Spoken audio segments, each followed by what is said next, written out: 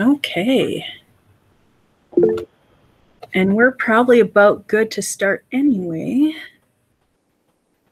If somebody joins us later, there we go. Okay. Hi, everybody. I am Marion. I am from the Outlands, specifically the Barony of Cairta, and that's the Denver region. And today we're going to talk about color changes in medieval pigments. So a little bit about me. I've been in the SCA about 21 years. I've been doing illumination for about 15 and pigments about 4. I am not a chemist, but I will share with you what I know. I am currently also the Kingdom Arts and Science Minister for the Outlands. So if you have any ways to improve the Outlands, let me know. So we're going to go through a whole bunch of changes. Some of them are intended and some of them are unintended.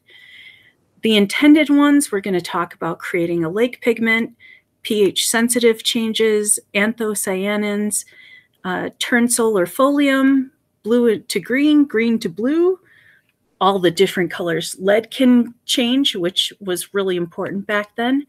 Making vermilion, how you burn earth colors, and metal salts.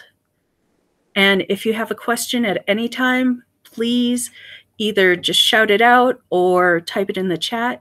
And I like to know where you guys are and if you have any questions. So we'll start out with making a lake pigment. And this is a really fun one. As I was saying to a few people before, things are foaming up and bubbling. It's great fun to make. So Cennini in the Craftsman's Handbook or Il Libro dell'Arte calls the creation of a lake pigment, like weld, an alchemical process. So that's our first connection to alchemy. What a lake pigment is just extracting a dye, usually from an organic, like insects or plant material, either stems or flowers or leaves, and combining it with alum and some sort of calcium carbonate and making a precipitate. What that comes down to is you're taking a dye and making it into a pigment. And the difference between a dye and a pigment is a dye gets into those fibers and becomes integral to them, and a pigment just kind of sits on top of it. And you usually need a binder like gum arabic or glare to get it to stick there. There's the chemistry for you. Alum plus potassium carbonate equals a transparent aluminum hydroxide, and alum plus calcium carbonate, like ground seashells, ground eggshells, marble dust, chalk, that kind of thing. You're going to get a transparent aluminum hydroxide and an opaque calcium sulfide. So that's kind of why we add calcium carbonate a lot of times, is to make it more opaque. And we can do a lake with all sorts of things, everything from weld to Brazil wood to cochineal, all different kinds of things. And some of these are pH sensitive. One of these is madder. You can make a lake pigment out of that. And if you add different chemicals, you're going to get anything from an orange to a pink. And there are many different chemicals in this, everything from alizarin to purpurin, pseudopurpurin, and these have different light fastness. And light fast means how resistant it is to fading in direct sunlight. Brazil wood is also another one, and Brazil oxidizes to become Brazilian. There is a recipe in one of the manuscripts in medieval treatises by Merrifield, and that gives 4 different colors. And we'll be going through those later. I have some of the chemicals that they use to make these different colors. I can't find my cream of tartar, but we'll get to see some immediate color changes. We do have a question in chat. Awesome. Is there a difference seen in extant examples that can tell us how it was dyed? Do things dyed a specific way fade a specific way? So we can't always pick out which plant was used in a lot of manuscripts. A lot of times, if you're just looking at the color, it's a lot of guessing, and the spectroscopy that they're using to figure out what colors are not real good on organic chemicals. So some of these are pretty hard to figure out. The extraction method definitely determines what color you're going to get. And like some chemicals in madder are much more light fast, and they're going to stick around more. Alizarin is a nice light fast one, and some of them not so much. But if you make enough pigments, you can figure out which ones are being used, or a general idea, if that helps. Okay, moving on to anthocyanins. And this is a group of chemicals. They are pH sensitive and can result in anything from red, blue, or purple. Things like, and a lot of these are made into clothlets or things like that.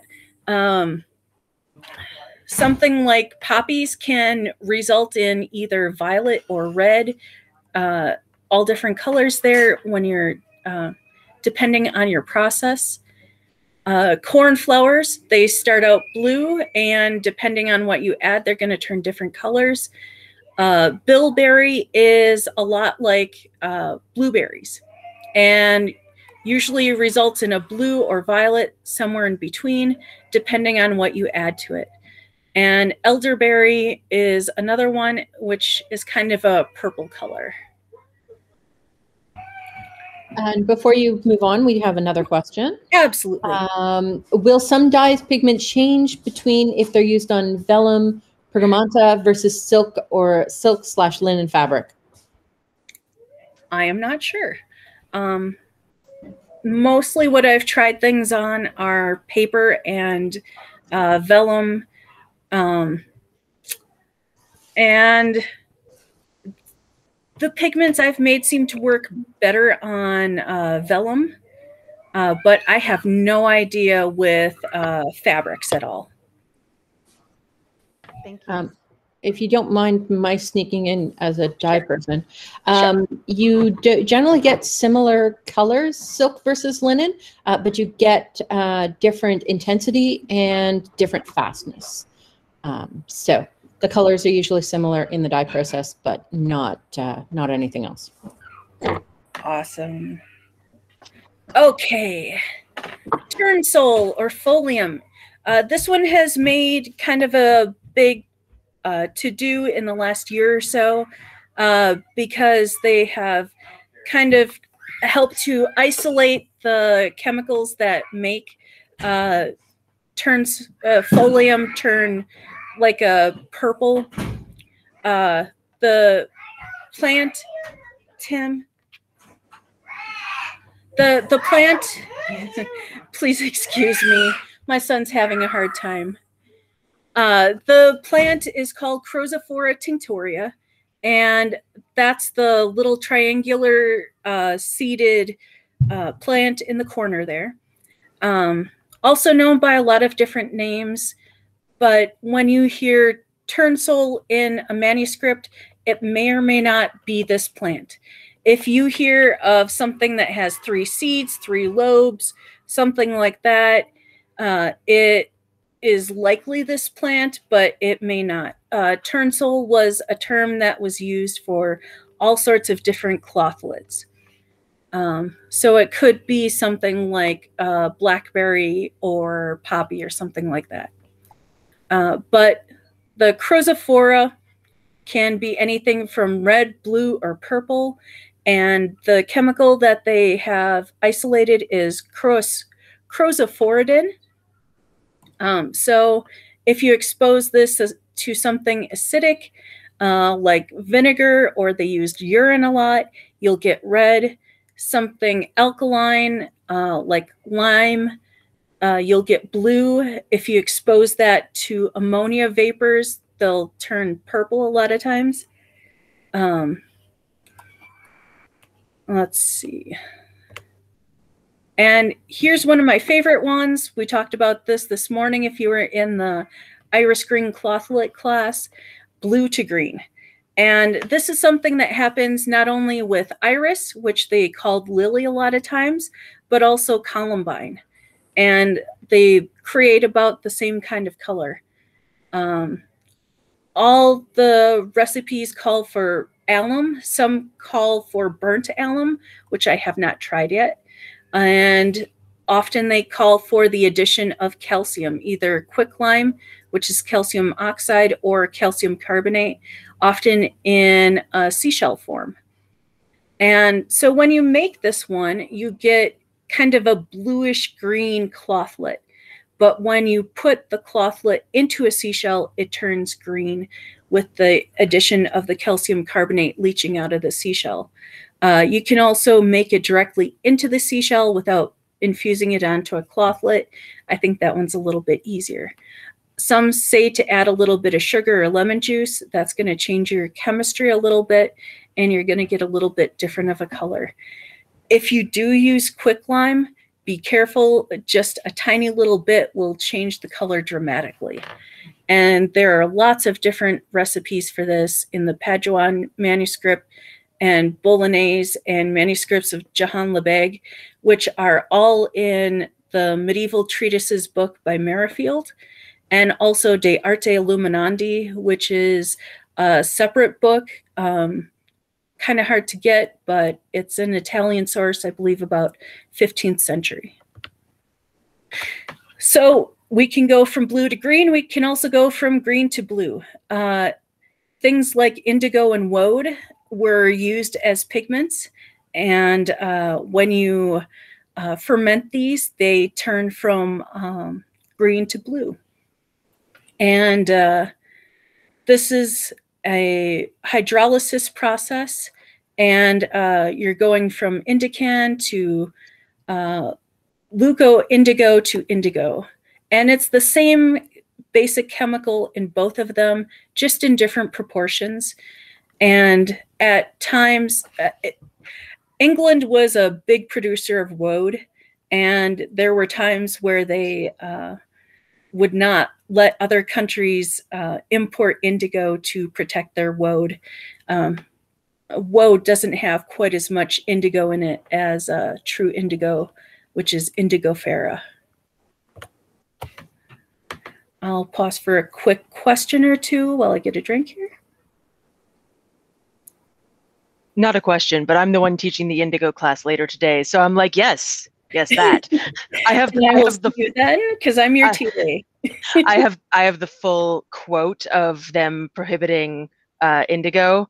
I love that quote. It's one of the best things. It's fascinating stuff. It's so good. So buckthorn. This is kind of interesting because depending on when you pick the berries, it determines what color you're going to get. If you pick immature berries, you're going to get yellow, or it's kind of an orangish yellow that you're seeing in the pictures there. And when they are fully ripe, you'll get what they call sap green, which is a nice, pretty yellow greenish color. And the berries usually become ripe about September. Here in the United States, buckthorn or rhamnus is a invasive species. So if you are looking for this stuff, you very well may be able to find it in wetter areas. But please, if you can, maybe pull it out when you're done. They grow into bushes that kind of take over wetlands. No binder is necessary for this one. It has its own kind of stickiness, and the alum that you add makes it more permanent. It could be made into an ink, into a transparent pigment or into a lake pigment where you could make it a bit more opaque. And again, lots of different manuscripts that you can find these recipes in. So lead. Lead was hugely important. Yes, they knew it was poisonous, but it was the absolute best white you had back then. They didn't have white that was even close until the late 1800s, early 1900s with titanium white. So they were using lead forever. The lead, you start out with a sheet of lead, you suspend it over an acid like urine or vinegar, and then you get a coating on that of a metal salt where it kind of tarnishes, and that's the white that you scrape off. Now you can refine this when you grind it with water to make it a bit more pure, and it'll it's more, it won't change as much. And then you can roast that white to yellow, and then to orange, and then to red. So pretty much all you're doing is putting it over a fire and heating it up. Of course, this is going to produce some noxious fumes. I do not suggest doing this at home, but if you do, please take all due precautions, because you're dealing with something that is producing a poisonous vapor and will produce poison in itself. Okay, vermilion. This is another highly poisonous one because it is made from mercury. And they really did know how poisonous it was. Chinini says, don't make this one yourself. It's not worth it. Just buy it from the apothecary, who was oftentimes your pigment dealer.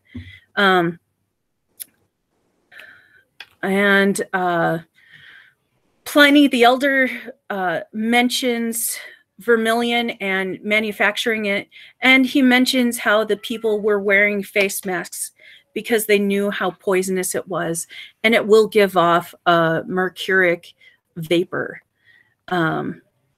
You can get this stuff naturally as cinnabar. If you manufacture it, it's usually called vermilion. Theophilus in On Diverse Arts, which is a pretty early manual, says if you want to make cinnabar, take sulfur. There are 3 kinds. You're breaking it up, mixing the sulfur with mercury, and then heating it up. A lot of times you'll hear like there's a crashing sound, or the fumes will change color or whatever, and that's when you know when it's done. We have a couple questions. Absolutely. Do you find the colors mentioned in the manuscripts that you're discussing were made with dye sources available in the area, or if these manuscripts were created with dye sources available through far-off trade routes? We'll go with that one. And then we've got another one. Yeah, it's kind of 50-50. There are some that were definitely around there, some of them that you would have been making on your own, but a lot of it was imported even way in the beginning. They found Egyptian blue in one of the early Celtic manuscripts. So there was definitely a lot of trade in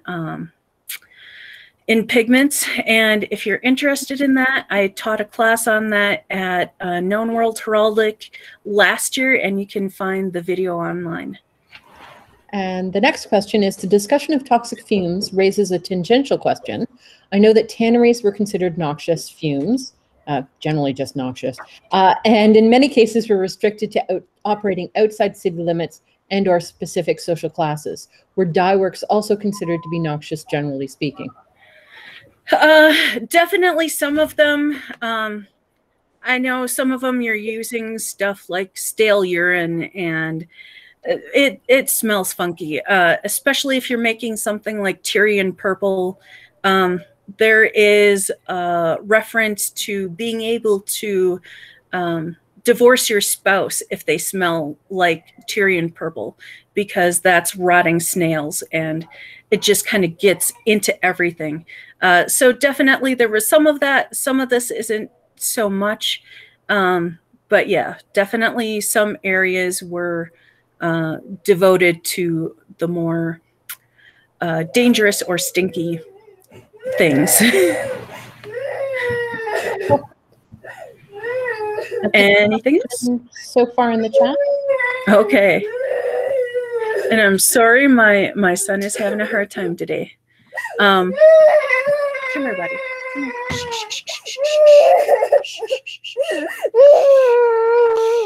Okay. You wanna hang out with me? You wanna hang out? Okay. You gotta stop crying, but you can hang out. Okay. So there were a couple of different ways. There were a couple of different ways to make things like vermilion, and the big one at the time was the Dutch method. And it's a very specific 100 parts mercury to 20 parts sulfur. And you're making the mercuric sulfur and then crushing and heating it. And then it'll change from black to red. And you're going to have a little bit of extra sulfur in there, and you're going to remove that with a strong alkali, wash it out, and grind it underwater so that you don't get all of the dust coming into your lungs. So some of the recipes that you see in manuscripts are going to be kind of weird, and this is a very weird one. You're putting mercury into an egg, which may have worked a little bit because you're going to have some sulfur in there and the mercury that you're adding, and you may be able to get some mercuric sulfide, but I'm not sure how much. In here, they're burying it, and then there is an animal that is going to break out of it. You let that animal die, preserve it, and it will fall into powder. And this is what you use for your vermilion. And I'm not exactly sure what they were seeing coming out of this egg, but I'm sure it did kind of look like an animal maybe sprouting out of there. So burnt earth colors. Earth colors like sienna or umber come out of the ground a certain color, but you can change that to make it a little bit more reddish. And you can do that by heating it up until it glows like charcoal. Again, be a little bit careful. You don't know what vapors are going to be coming out of this. So I suggest if you want to do this, do it outside. But your iron oxide is interacting with the manganese oxide and partially becoming hematite, which makes it a little bit more red.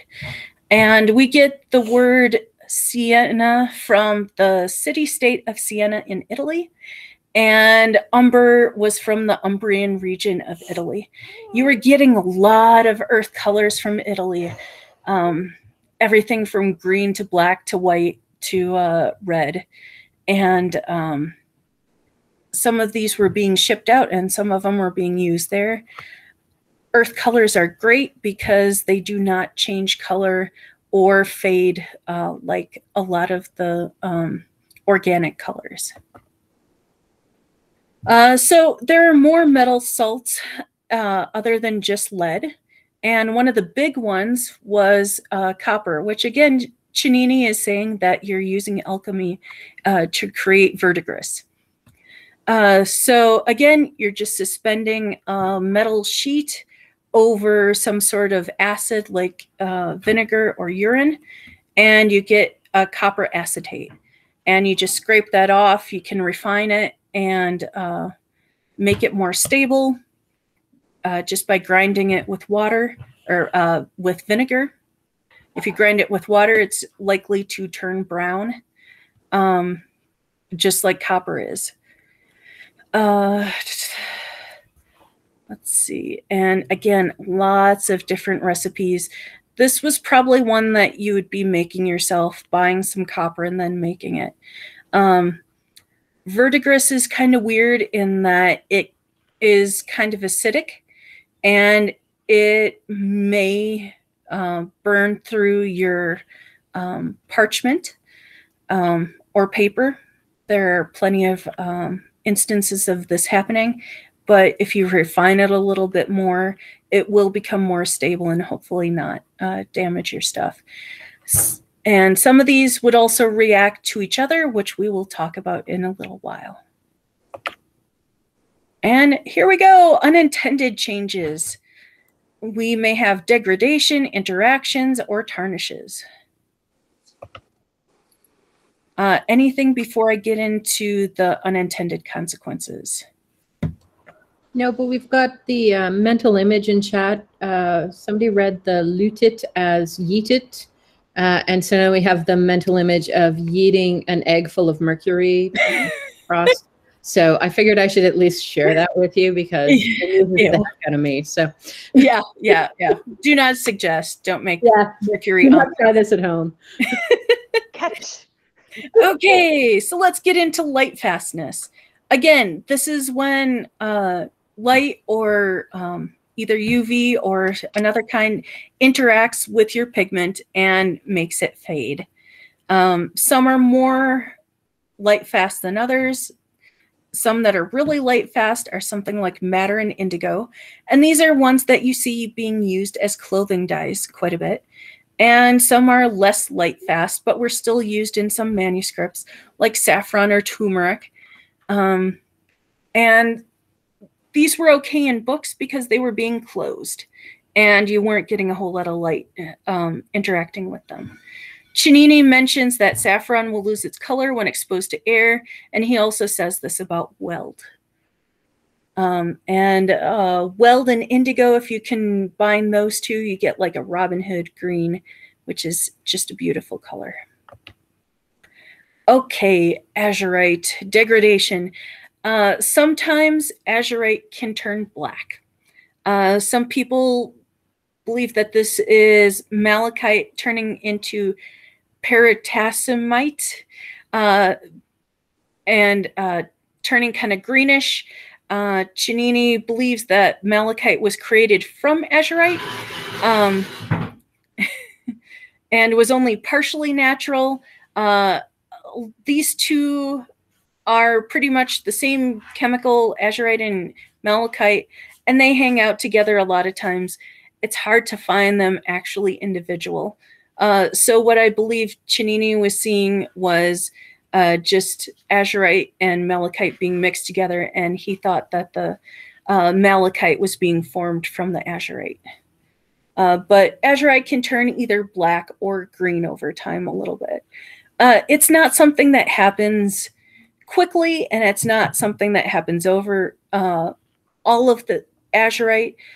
A lot of the really pretty dark blues that you would think might be ultramarine are actually azurite, which was the most common mineral blue being used in manuscripts at the time.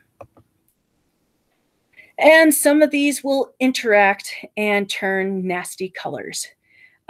So medieval artists knew about these. If you see the Celtic manuscripts with the little yellow dots all around the initials or something, that's because orpiment does not play well with things like lead. It will turn black. Yeah, a lot of different manuscripts are saying about this: don't mix lead white and verdigris or orpiment because they're going to interact with each other. Don't interact orpiment or aluminium with verdigris and things like that. And Cennini, verdigris and lead are mortal enemies and will turn each other different colors. Mostly what you're getting is the lead turning black. More interactions. Verdigris may react to sulfur and turn black. Verdigris may also eat through your paper or parchment, as we said. Lead may interact with hydrogen sulfide in the air and turn it black. And Cennini knew about this. He was mostly painter on walls, and he saw where the lead white had turned black on walls. And this can happen as well with orpiment and vermilion. They think that vermilion is being turned into medicinabar, which is a black color, in egg tempera when exposed to light. And again, Chinini says, don't use vermilion on walls because this can happen. But you can counteract this and a lot of other things by kind of sealing them in. Chinini says to use a red glaze of madder kermes or cochineal, and that will decrease the reaction if you do something like put glare over top of your lead white. That can help seal it in as well. And our last one is metal tarnishing. And this was a big problem with silver. That's why you see gold more often in illumination and less with silver. It's because a lot of times it turns black when it's oxidized. And again, you can kind of decrease this by keeping it away from the air by putting a binder like gum arabic or glare over top of your silver. I've got a whole bunch of sources here, and I can make my slides available so that you have access to these. There's some papers in here and some books. If you're going to get a book about pigments, I highly suggest The Craftsman's Handbook or Il Libro dell'Arte by Chinini. 15th century Italian manuscript, and it's only like $12 on Amazon. So any questions before we turn some pretty colors? We do have a couple questions in chat. Yay. There is one that's kind of general to the group. Jen Peters was doing some experiments making a sort of fake azurite blue ink out of indigo based on a period recipe. And they couldn't seem to get it to be any lighter than a very dark blue, practically black. Have you or anyone else in class looked into that sort of thing?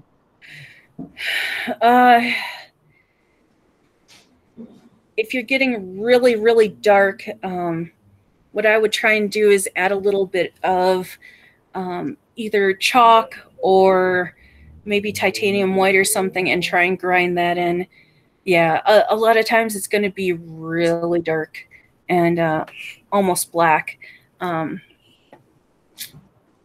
it could be from modern extraction methods too. I don't know if you're working with indigo dye or the actual leaves, but yeah, indigo's kind of, I've been trying to make it into a lake.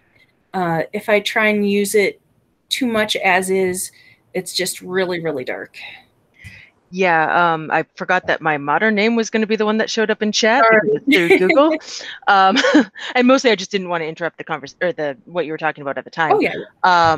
But yeah, basically a friend of mine had been looking into it. She couldn't make the pigment work at all, but that was because she ended up using indigo hair dye, which is vastly different than indigo actual dye. So, yeah.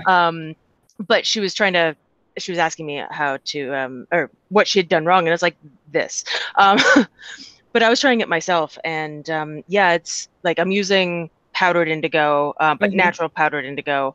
I do have Japanese indigo plants, but I'm saving those leaves for a bigger project later. Yeah. And yeah, it was just, the recipe seemed like a wildly huge amount of indigo, but then I realized you have to like squeeze out the liquid. So that makes a little bit more sense. And yeah, it just was really, really, really dark. So just curious mostly. And you may be able to use some of your exhausted dye bath to make pigments with, try and make a lake out of it. But yeah. Yeah, fair. Okay, thanks. There's another tangential question in chat. Awesome. Red, sorry, I only get the name that Google provides. Managed to get their hands on a small quantity of powdered Tyrian purple powder. Oh, wow. It is insoluble in water. Any suggestions for a carrier liquid / dyeing method? The natural dyers are like, oh, hello. But oh, man. We're in Marian's class, so we're going to let Marian Oh man, I would be afraid to even do anything with that because it's so rare and expensive. Man, I don't even know. Because the usual way you deal, go ahead. I was gonna say, you feel free to answer. I also know that Tyrium purple was it's derived from the mollusks, of course, and actually part of the reason it's purple is because there's indigo in there. Yeah. So because it's insoluble in water, if you use an indigo method, like making an alkaline bath and getting a reducing agent and stuff like that, it probably would work. Yeah, it functions in the same way as indigo. When I did a little bit of research on it for my version of the indigo chemistry class, and I look forward to taking the other version of the indigo chemistry class so that I can see all the things I missed. Yeah, you totally treat it. It's in the same family. You basically treat it like indigo, but also kind of like gold. Not literal gold, like figurative, oh my God, it's expensive, amazing, and I'm kind of jealous gold. I'm very Same, yeah. Another question in chat before the natural dyers go a little crazy over the Tyrian purple. Was celadon the color used outside of Asia in medieval times? Yeah, this stuff is coming from all over, even the New World. You will see kermes and cochineal, and they're very similar little insects and produce a very similar color. Cochineal has a lot more dye in it, but cochineal was coming mainly from the New World already in late 1400s and then all through the 1500s and into quite a ways after that. And so, yeah, there was huge trade routes of this kind of stuff. Just tons of it being shipped. Would that make cochineal or conchineal more or less rare in its use, the fact that it had been shipped? So as trade routes with the New World increased, they were getting a lot of it, and they were using it more often because you can get so much. It's like 10 times more dye from cochineal than kermes. So it was becoming a lot more common than kermes was. The British redcoats, that's cochineal. So that's a little bit out of our period, but yeah, later period, you're going to be seeing cochineal a lot more than kermes. Thank you. Okay. Let's have a little fun with chemistry. So what I have here is Brazil wood, and it's kind of an orangish color. It's pretty boring. We're going to add a little bit of alum, and that's going to start a chemical change, and we're getting a little bit more of a orangish red. And a lot of the red inks that you see are either going to be, and here's a control, so you can kind of see what color change we got there. But your red inks were either going to be Brazil wood or something like vermilion. So alum has a little bit of acid in there, and that's why we're getting the change, because our Brazil wood is pH sensitive. And unfortunately, I can't find my cream of tartar, which would have turned it a nice yellow, but we'll be getting some reds today. So this is potash, and this is getting a lot brighter color immediately. And again, here's our control. So there's a recipe for potash, quicklime, cream, tartar, and one other color. I think just the orange that it's originally, and it's just different colors from different editions. So our last one is going to be quicklime, and that is our most crazy change.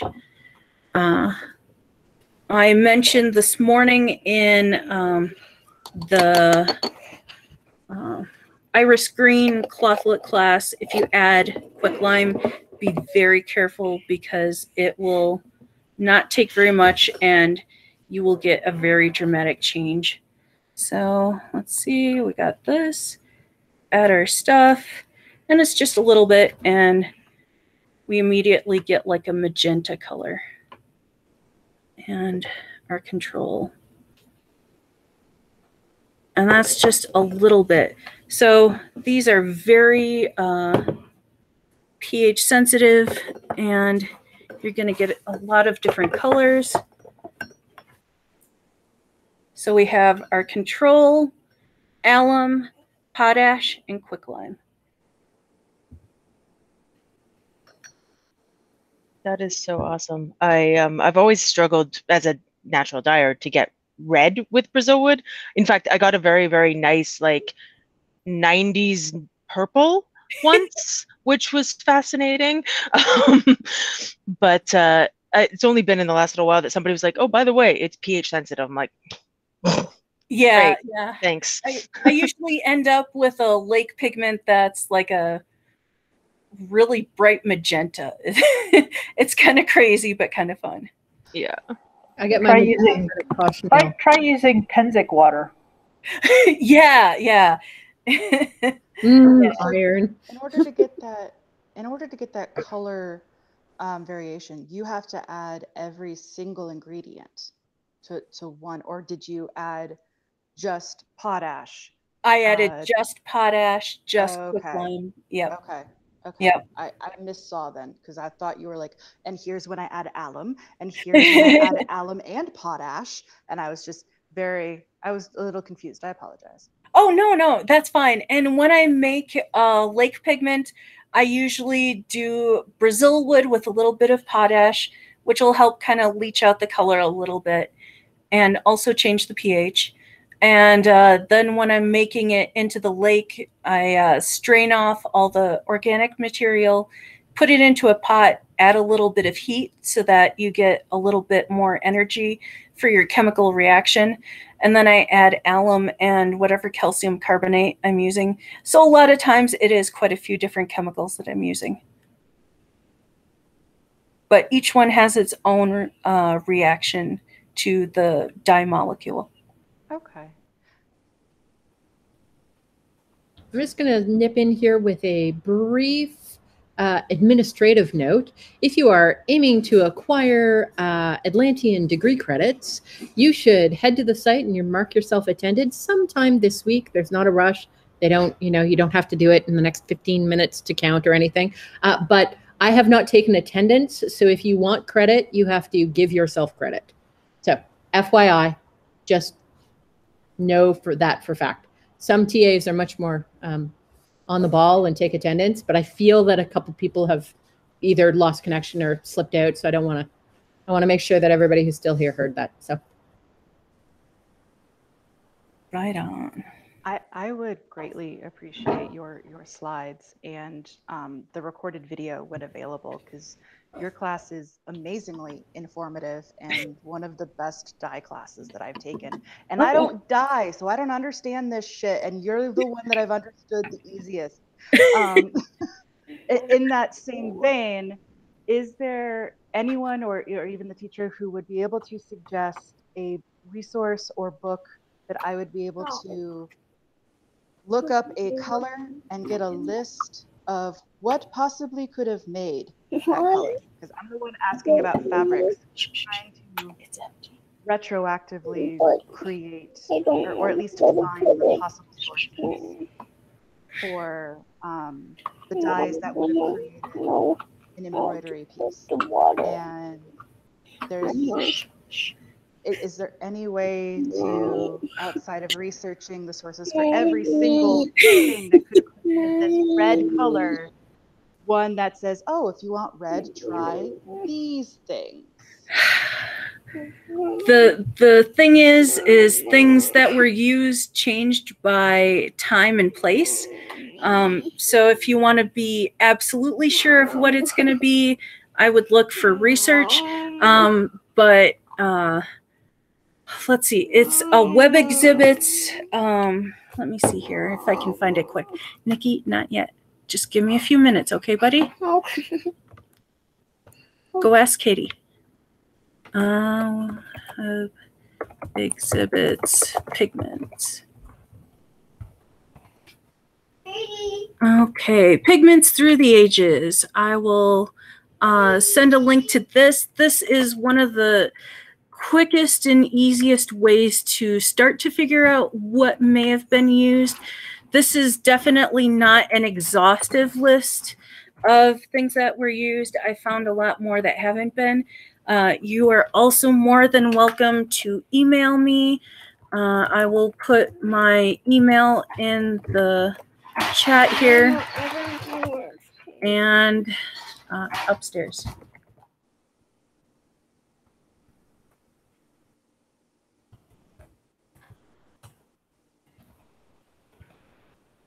And dragonflyscribeblog.wordpress.com. That's my blog. Feel free to tag me anytime and ask any questions, or skim my blog. I've written a lot about the different colors I've been able to get there and different recipes. I can at least point you in the right direction there. I really appreciate it. Thank you. No problem. I do appreciate everyone who's been commenting with additional suggestions for the fabrics and the differences between pigments and dyes and what works with protein and plant. I just wanted to jump in just so that you don't frustrate the snot out of yourself. Natural dyes and dyeing fabric is a different chemical process than making pigments. They're related.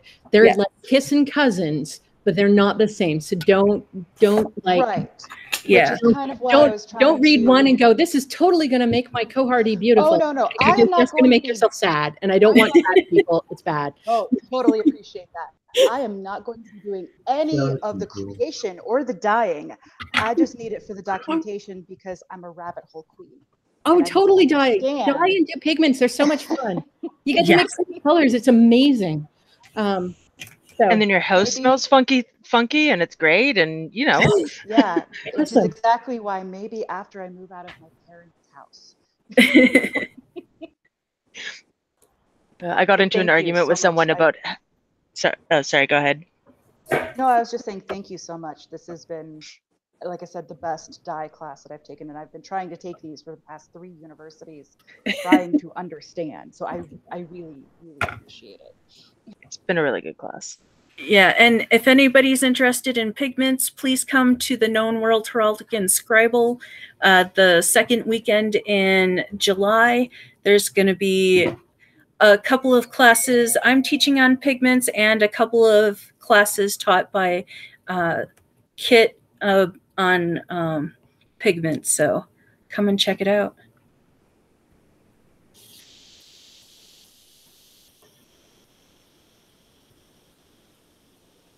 And I believe it is now time to... We have hit our 10-minute mark with 10 minutes till the hour. So now is a good time for everybody to remember to get up, stretch, remind your body that it does not actually remain in this seated at the computer position. Get yourself a drink of water, use the restroom. And thank you so much, Marianne, for sharing all of your knowledge. It's amazing. I'm going to make sure to end the recording so that it doesn't just go on forever.